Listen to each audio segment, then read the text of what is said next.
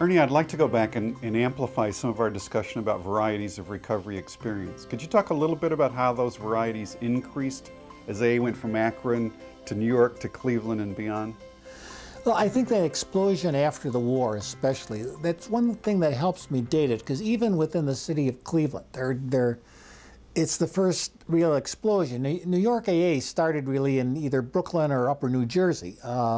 We call New York AA, but Cleveland, there's a pamphlet that they published in Cleveland in 1946 that on AA in Cleveland, it's called. And let me read you two paragraphs from it. Okay. AA groups are fundamentally little bands of people who are friends who can help each other to stay sober. Each group, therefore, reflects the needs of its own members. The way a group is managed is the way its members want it to be managed for their common benefit. As a result, we have large groups, small groups, groups which have refreshments, groups which never have refreshments, groups which like long meetings, groups which like short meetings, social groups, working groups, men's groups, women's groups, groups that play cards, groups which specialize in young people, and as many other varieties as there are kinds of people. Each group has its own customs, its own financial problems, and its own method of operation.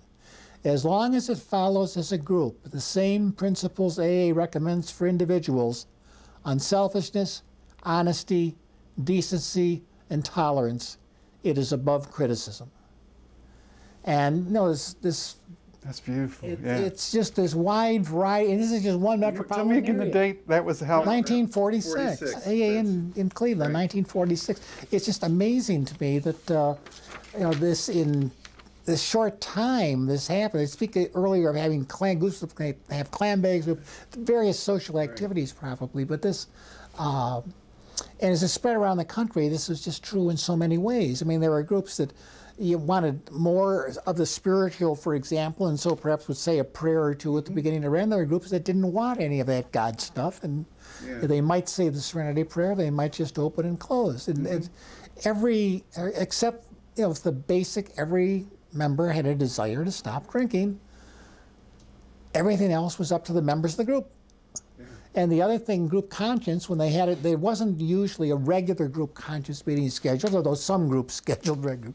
Somebody wanted a group conscience meeting, they'd have one. It wasn't such a simple majority vote. They always would try, almost the old Quaker principle of, to find something with which everyone could be happy, so no one would feel they'd been voted down. Again, some groups did have votes. You cannot generalize about this at all, but the general tendency was always in this direction, and I just think it's an amazing part of AA's longevity. Yeah.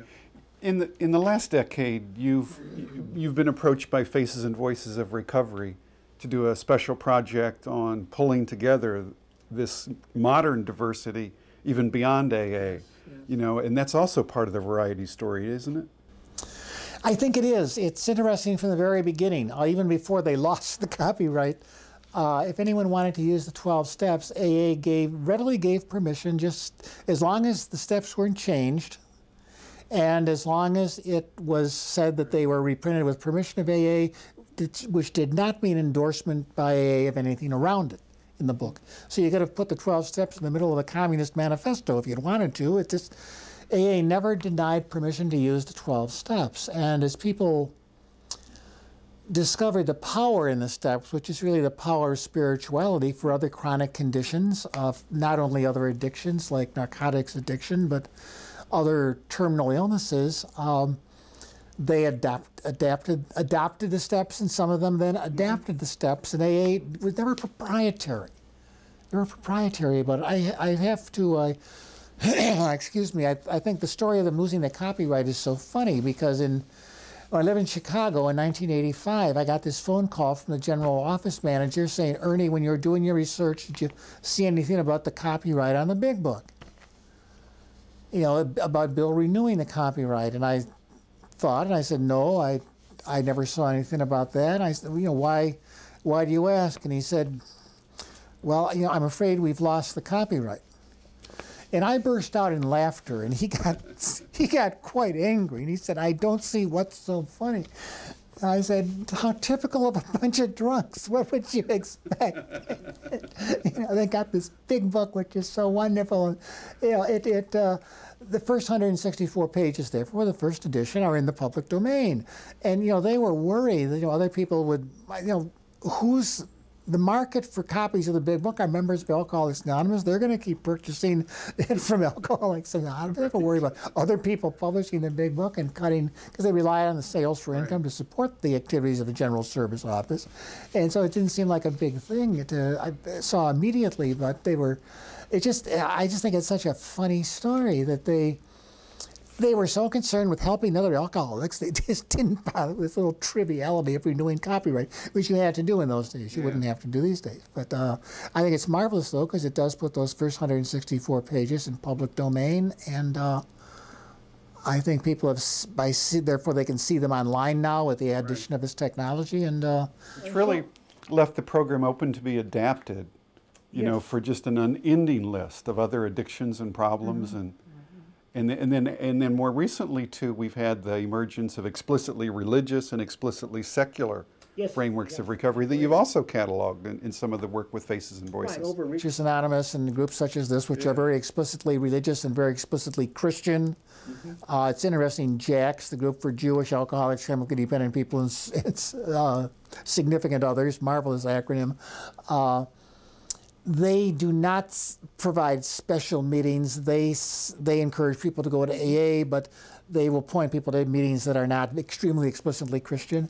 And then there are the totally secular groups that have split off, such as Life Ring Anonymous, a secular organization for sobriety, which many people who have difficulty with the spiritual. There's this problem right now with people in incarcerated populations, and as AA a religion in some circuits of the American court system has interpreted AA practice to mean it's a religion, and therefore there's a difficulty with giving a coerced population access, and so these other options are just fine. There are programs that are secular that can be brought in, and as far as I know, I've never met an AA member who objects to these things. Right. It's always, if that keeps them sober, good for them. The mutual aid guide that you have at Faces and Voices, I mean, the sheer volume of the varieties reflected in those groups. What do you think the implications of that are for counselors today, addiction counselors in particular? Well, the first implication is, I'm sure there are many groups I'm not reaching to that list. I mean, the explosion is such, and people will write me and tell me about groups. Some of the groups are very limited, like Mothers Off Meth, and sort of confined to the state of Iowa, but where crystal meth was recently a large problem. But we link to them because there might be other people with these problems, and they're very generous with their material. I think counselors need to realize that there is no one answer. People come in infinite variety. That's why there's a number of people that we have, and no one thing is going to fit everyone, and you can't constrain people into a cookie cutter or into a mold, which, by the way, is one of the things that supposedly was in handwriting in that manuscript of the big book. Bill always said you can't put people in a mold. And so the recognition of variety, I think, is the important thing here. And being able to refer people to these groups. The other thing is that I think in referral has to be to a person. When you refer people to AA, you don't say go to an AA meeting. That's not a referral. You don't even take out a book and say, well, there's a meeting at Third Presbyterian Church on Thursday nights. Why don't you go to it? That's not a referral.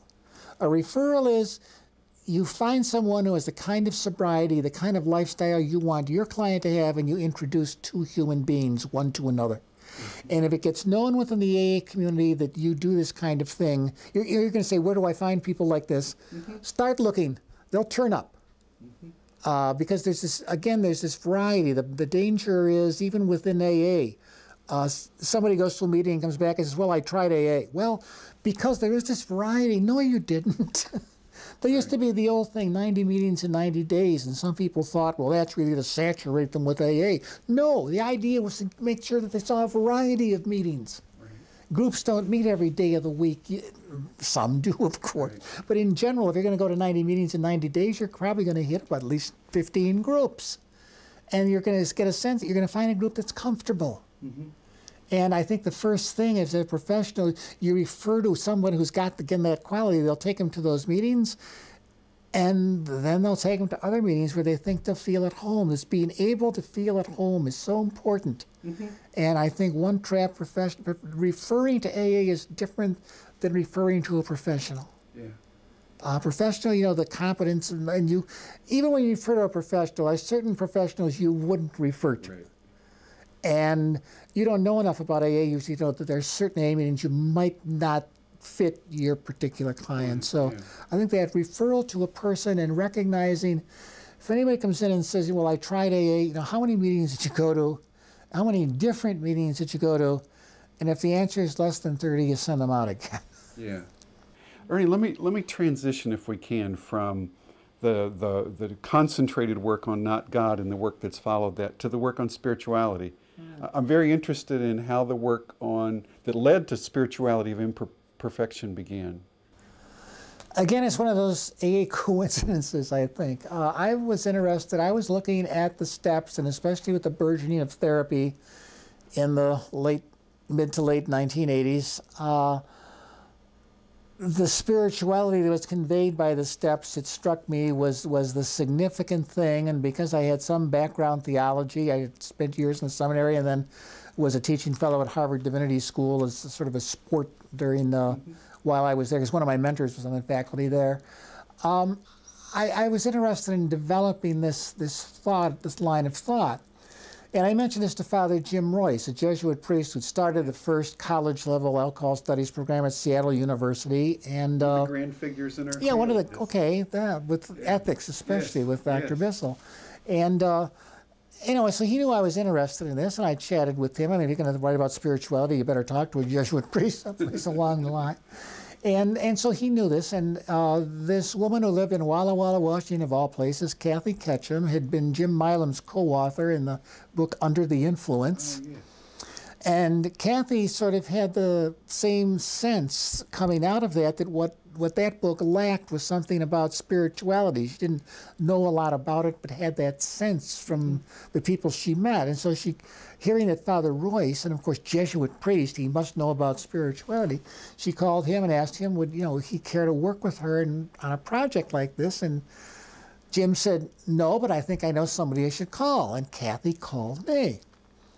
And, this raised this possibility as a professional co-author, a skilled writer, contact with an agent. And so I was doing a lot of presenting at that time, and I had some connections with the Veterans Administration. There's a VA hospital in Walla Walla, and I pulled a few strings, and the VA invited me to give a presentation to the VA hospital in Walla Walla for their staff and the live people. And Kathy came along, and I gave this. I always give things orally before I write them. I'm a speaker before I am a writer, which is one reason I've published so little, probably, especially since I've been off the road.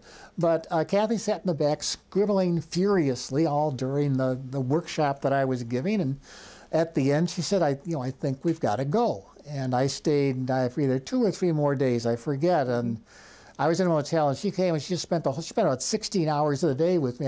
Her husband was so marvelously tolerant, I thought, so trusting. And we hammered out an outline, decided what we were going to do, and I went back to, I was living in Oxford, Michigan at the time, and she went back to her home in Walla Walla, and we started exchanging manuscripts. This was the days really before email, and so while we wrote on computers, Not God, it was written on a typewriter, by the way. Some people fail to realize how old I am.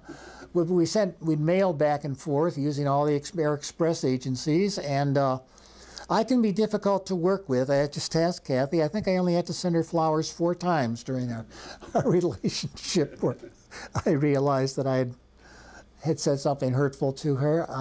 But she is very thick-skinned, and we hammered out the book that became The Spirituality of Imperfection, which amazingly, it was published first in 1992, and there were 6 books published that year on spirituality.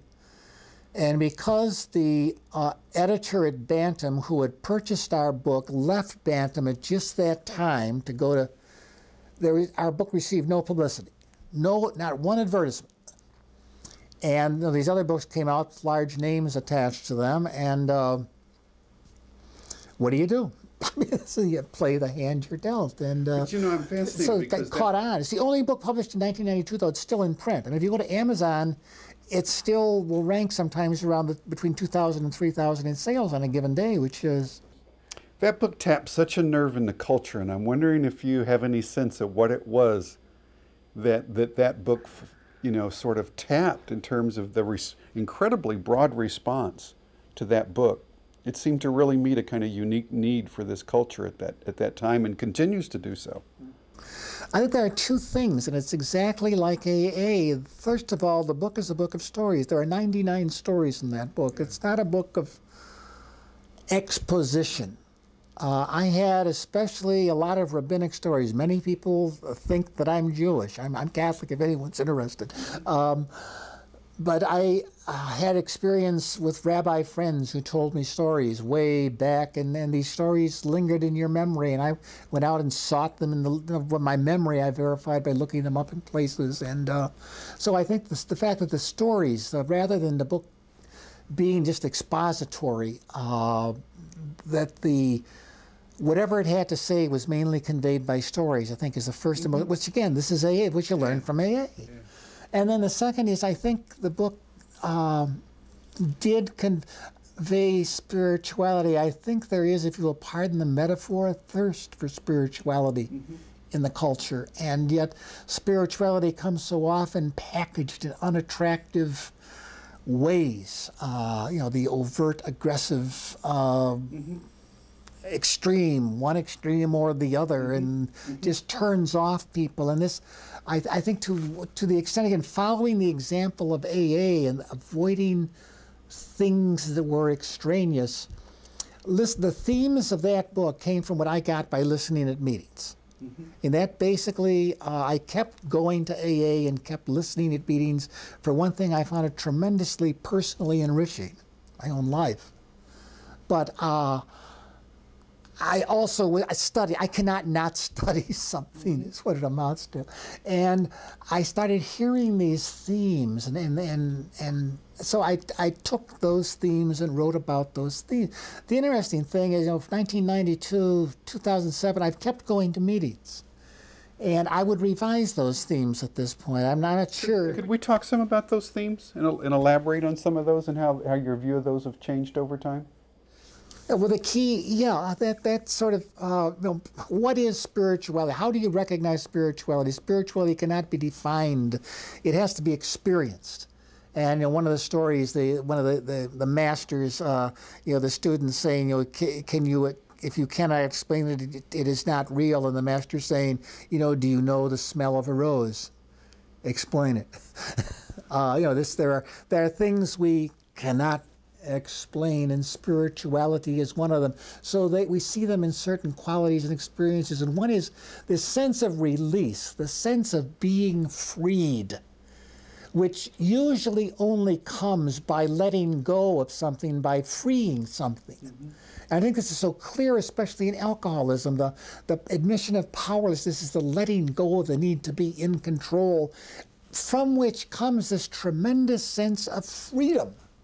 And if you listen to the stories told by these people who are glowing with sobriety, there's this release. There's this sense, this twofold thing. I have been freed. You know, alcohol is a savage master for those addicted to it, any substance. And the sense of being freed from that cunning, baffling, powerful master, which comes by letting go. And most people not necessarily make that connection, but if you listen to their stories, that's there. You know, you can't even say which comes first, but you always hear both. There is both an experience of, I have been freed. Not that I've won my freedom, I have been freed. And also the experience of having let go of something that they thought they absolutely needed. This is what, in the other chronic conditions, very often is a very important thing, even more so than the alcoholic letting go of the alcohol.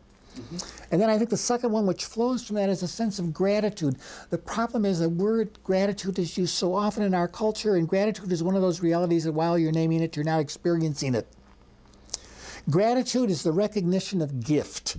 And we have so many occasions for gifts created by the greeting card manufacturers and the candy makers that people have lost the sense of gift. A gift is something freely and spontaneously given, and recognizing that one has received a gift. That's gratitude. Freely and spontaneously given. If I give my wife a diamond necklace for our anniversary, this is marvelous, and I'm sure she'd be very happy. In fact, I'm sure she'd wonder where I stole it. But but if I stop, I'm on my way home from shopping, and there's someone selling roses on the corner, and I buy a bunch of roses and bring them home and say, here, these are because I love you. That's far more meaningful to her. If you can. I mean, it's a gift is something freely and spontaneously given, and those who achieve sobriety, it's a gift. I mean, they've tried so hard, they've struggled so hard, that in this release, then they recognize gift. Mm-hmm. Gratitude is the ability, then we recognize the gifts others give us. Mm-hmm. That we are so gifted. Mm-hmm. And in the sense of entitlement with which we're, and the sense of occasioning things, this control thing, that we lose the sense of gift. And one of the great gifts of this spirituality is to again become capable of recognizing gift. Mm-hmm. And I just think that's, these things become almost ineffable because they are spiritual. Mm-hmm. Humility, the giving up of the sense of being special or exceptional. I mean, the alcoholic, is the center of his or her own universe. Selfishness, self-centeredness, that we think is the root of our problems. Harry Tiebow's diagnosis of the alcoholic is His Majesty the baby. Right.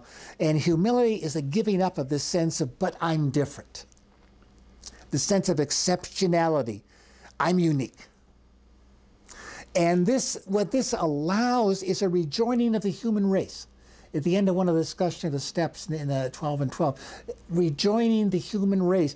And so this is where one becomes capable of fitting in, belonging to a group, in the sense of needing the group. This is all related to humility. Humility is not, obeisance or getting down in the mud. Humility is this recognition of there's nothing special, especially. I'm not different. And I can fit in, therefore. I belong. Mm-hmm. The alcoholic never is at home. You've talked about this magic almost of both choosing and being chosen in terms of this connection with people to community. That's so beautiful. That's exactly what goes on here. This becoming, this letting go of this, but I'm different. This classic first words of the but I'm different. Mm-hmm. And this giving up that and becoming able to fit in. Going to a meeting and have your hand shaking, you can't even hold the coffee cup, and you realize that the person who gave you the coffee cup only half filled it because they knew that your hand would be shaking. And you start figuring, maybe I'm in the right place. These people know what's going on. Or however that happens when they at first, no one ever feels at home at their first AA meeting. And yet one of the great things that happens when alcoholics travel and they're looking for an AA meeting, and when they finally find the room, let's say, this sense of being at home, sense of community that comes from the salt I see related to humility. I didn't relate this humility as much in the Spirituality of Imperfection book, but I'm seeing that differently now. And the ones that I would add, I think, to the ones that I discussed there, or at least arrange differently. Honesty and openness. Honesty in the sense of letting the significant others in our lives know us as we really are. Mm-hmm. This doesn't mean going on TV and telling everybody everything about us. It's not honesty. This honesty, however, is letting the significant others know us as we are. Realizing that it's not so much our fear of being found out. That's real. There'll always be that fear of being found out, but with that comes the need to be found. Mm-hmm. And as I discuss more when I do shame, we all have the need at some point to say, here I am. And to have somebody respond with, thank God, and embrace. Just not, I'm glad you're here. And that the reason there for the honesty if one is honest with the significant others, one finds that the fears are unfounded. One is accepted. One is forgiven. And it's being forgiven that we have the capacity to forgiveness. This is something else. They say forgive. And I have trouble with a lot of the forgiveness literature because it does not recognize that we really, it seems we are incapable of forgiving unless we have the experience of being forgiven. This, for many people, for over a millennium, was the basic truth of Christianity as they looked upon the image of a crucified Jesus of Nazareth. The idea of you have been forgiven is the message of salvation, to put it in theological vocabulary. But you have been accepted. You have been, okay, well, in interpersonal relationships, I have some stories in the spirituality of imperfection that still hold. We fess up to someone about something, and we discover that we have been forgiven, which makes us capable of forgiving. And this flows over then into, there's the discovery of meaning in one's life. One becomes of service to others. This is, one of the characteristics, the 12th step, carrying the message not only to other alcoholics, yes, but finding ways to be of service. Because now there's a sense of meaning in one's life. I have something to give. My life has purpose. I have something to give, and I need to give it. It's right in my being. And so the combination of those, now 5 as I've enumerated them in this revised version, qualities, you cannot define spirituality, but if you watch people who are recognized as spiritual, whom you recognize as spiritual. Again, a key phrase in the Bible, if you have decided you want what we have. And so if these people, whether it be the Dalai Lama or the Pope or some nun in a hospital or some physician who is extremely caring, or some counselor who is always there, just the recognition of the reality of these, they have these qualities. Why are they like the way they are? How do you get to, if you get to know their stories, these themes seem to be there. And in terms of those themes and those qualities, I'm thinking, you referenced earlier in our discussions that you don't have to be an alcoholic to help an alcoholic. We've sort of shed part of that old belief. And also recognition that not all alcoholics are effective helping other alcoholics. Exactly. So if we have this, if we focus on those who are helpful, what are some of the core things that are shared by those people that do offer that kind of help, regardless of recovery status? Well, it's not only with alcoholism is not contagious, but recovery is. And recovery, in many ways, recovering our humanities, we're talking about not recovering from a particular disorder or disease. And I think this comes about, we did touch on it before, this touching the bottom, the zero, the hole in the middle of oneself.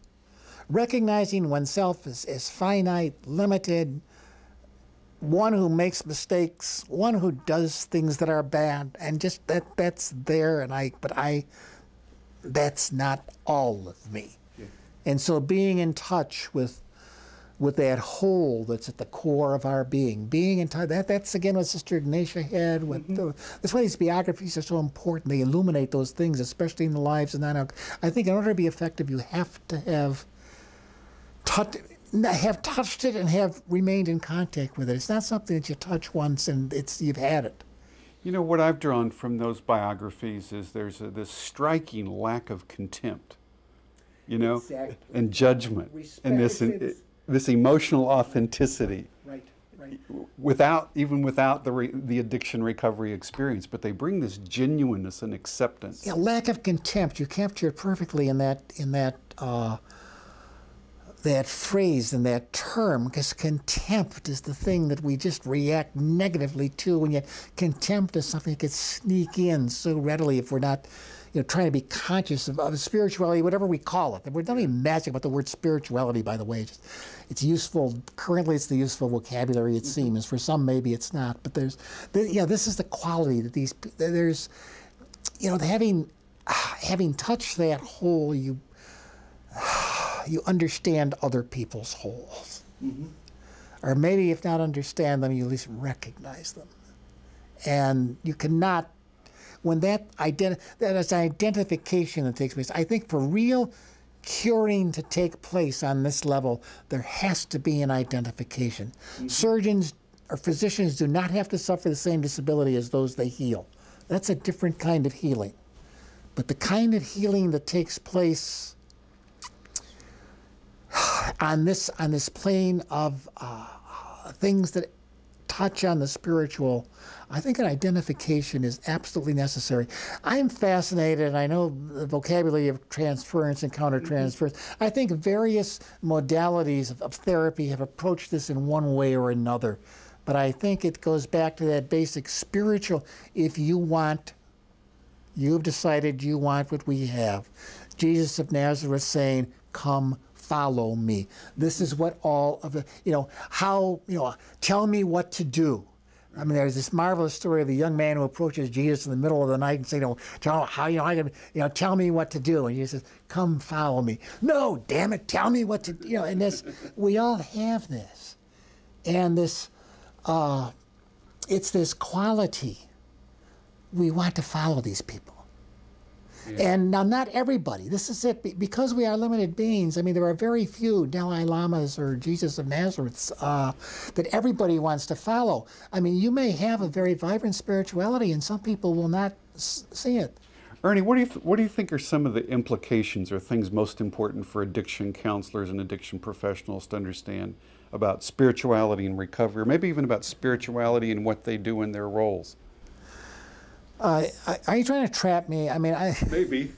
Yeah, I know enough not to tell members of AA how to get sober. Now you're asking me to tell addiction professionals how to be professionals. I'm a historian. I'm one of those people. I'm one of those doctors that doesn't do anybody any good. But I know you spend a lot of time training addiction counselors all over the country. And what are some of the things they found most striking in some of the work you've done? What are some of the things they've taught me is what you're asking. Can I pass it back? I think the importance, this distinction between therapy and spirituality has to come out on top, because this is, again, where I see them nodding and what they talk about elsewhere. You can't lock them. I mean, in some relationships with spirituality, some therapeutic healing takes place, but it's not intended. Just as spirituality and a spiritual relationship, there are healing things that someone could say that's the kind of therapy will take place. I think it's also true that in therapy there are certain kinds of a spiritual healing that will take place. You can't lock it in or out. This, I think, there are no boundaries is the thing. I know there are a lot of boundary issues, and currently boundary issues is a big deal. Well, there can't be a boundary around spirituality. It's very nature. By definition. Just by definition. Yeah. Spirituality is going to sneak in where you don't want it, and where you try to capture it, it ain't going to be there. And it's just one of those things, one of those realities. It's like that. And I think the recognition on the part of counselors when the sensitivity that this identification is taking place, this is where the education in psychology and the education in human relationships, the professional knowledge of how to understand what's going on inside a person that they cannot put into words, this may be the most important thing in both therapy and spirituality. How do you hear what they're not saying? The therapeutic third ear is the spiritual listening for the spirit. And the metaphors differ, but the same thing is going on. And a spiritual director who is aware of therapies can have a third ear, and a counselor who is aware of spirituality can listen for the spirit. And it's just use the metaphor that you find helpful. Don't be restricted by your metaphors. I'd say, and just recognize that they are distinct, but you cannot keep them separate. You can't confuse them, because if you try to put them together, it gets messed up. They're one of those realities that you have to let just happen. And it's sort of one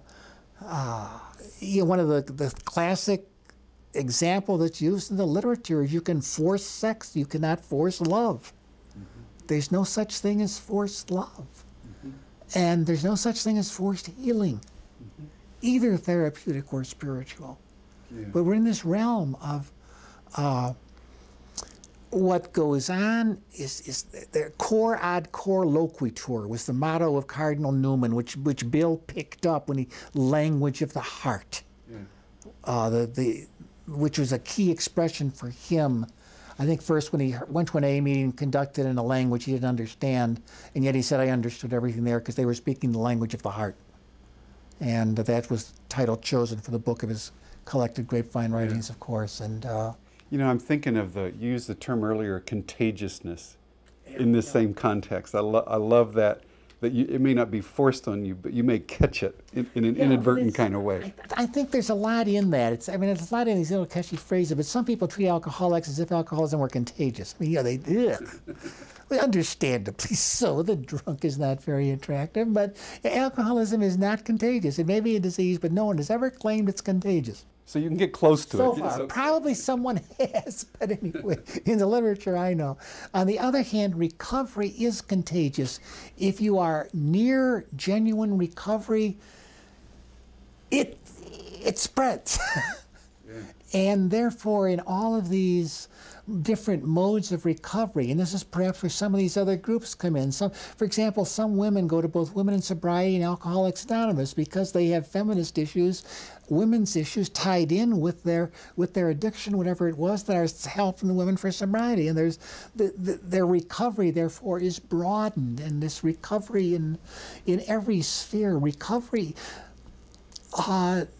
Don't tell anybody, but recovery is spirituality.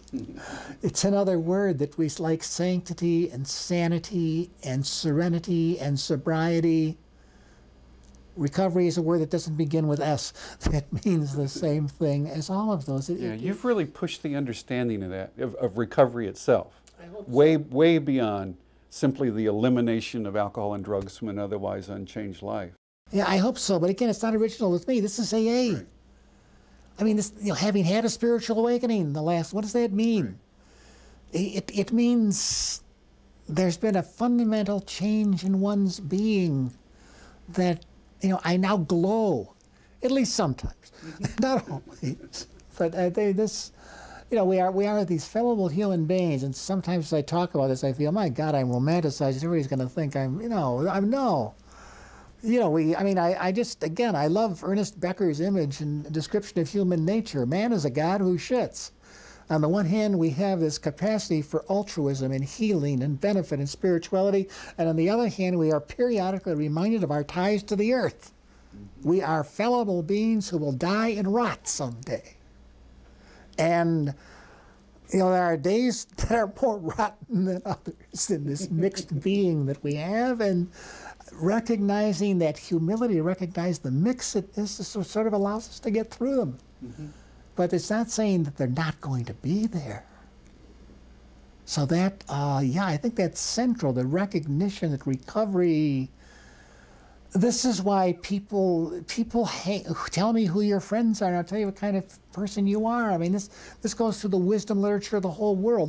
Besides going to AA meetings, I love reading wisdom literature. And whether it be the Greek dramatist or Shakespeare or Eastern literature, because they all say the same thing in such myriad rich ways. I was thinking of your reference to gifts earlier. I was almost thinking for a moment of the spirituality of the counselor themselves. And I was thinking one of the gifts they have is to really sort of participate in this transformation process and actually watch people get better than well.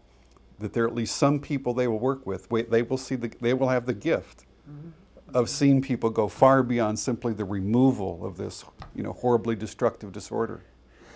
Yeah, they'll realize that the person has achieved something that they're not responsible for. See, I think this is where the counselor has to let go. Right, and not take ownership of the recovery. The counselor can tend to take, exactly. The counselor has to realize that they don't have ownership of the recovery. And the gift is being able to recognize that if something's taking place here that I ain't responsible for. And boy, it's good. Yeah.